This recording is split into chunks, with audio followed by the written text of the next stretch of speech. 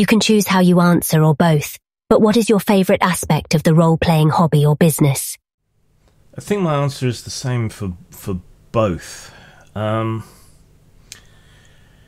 both the hobby, the players, and the industry used to have this really strong race memory, both of being horribly bullied and being outcasts, and of attempts to censor and control what we made or whether we could play a game at all. You know, obviously referencing the Satanic Panic and the Vampire Panic and various other aspects as well.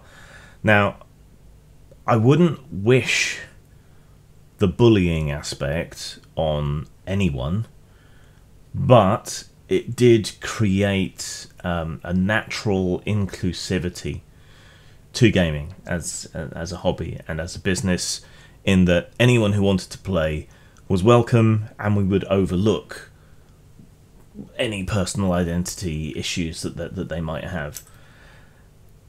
And with regard to the Satanic Panic and so on, it meant that the industry as a whole aligned to my values, shall we say, of being extremely, rabidly anti-censorship and anti-moral panic, and any attempt to tarnish the industry or the hobby with moronic accusations of Satanism, blood drinking, and whatever else back in the past, was given short shrift, and was, anyone who was trying to prosecute that kind of thing was told to fuck off, both by the industry as an industry, such as it is, and by the players and games masters within the industry. So we were unified in a lot of ways, and it reflected my values in a lot of ways, being rabidly anti-censorship myself.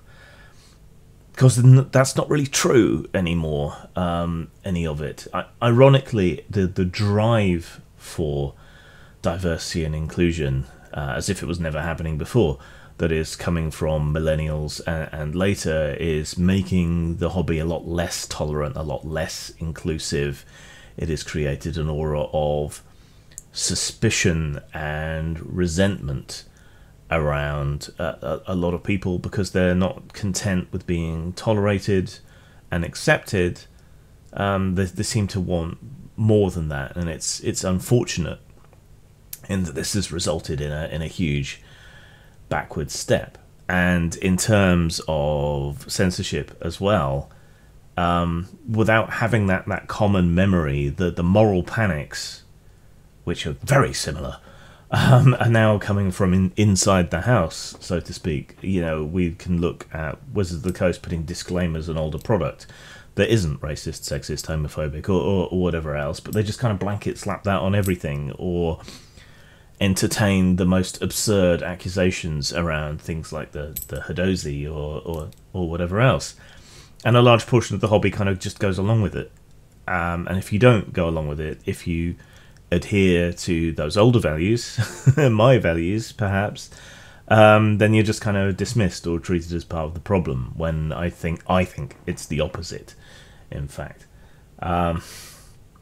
So that was something I loved about the industry and about the hobby that's kind of disappeared. Or has it? Because recently, when Wizards of the Coast tried to revise the Open Gaming License to dick everybody over, we had a glimpse of that old unity, that old spirit that I always used to feel was part of the industry and of the hobby, of everyone coming together against a common problem, of different competing companies coming together against a common problem, of players all having the same goal, and not just D&D players, but players of everything, all third-party publishers, so the hobby as a whole, even across lines. When you got someone like me, or perhaps a better example would be the RPG Pundit, on the same side as people like Ginny D, whoever else, this new wave of influencers who have been part of the problem for a lot of it. When you've got all those people on the same side, you get a glimpse, or in my case, a recollection of how things used to be how we would unite against anyone trying to dick over the hobby, how we set everything else aside for the game, and how that engendered a spirit of cooperation and tolerance and inclusivity that has been missing in recent years. So for 3 glorious weeks, it was like it used to be all the time, and that gave me a great sense of hope that maybe that's still there, just beneath the surface, if we can only find a way to access it again. And that lasted maybe a month, and now everyone's at each other's throats again. so maybe not, but that was always my favourite thing about the hobby and the industry, and maybe it still is if we can get back to it. But I ain't holding my breath.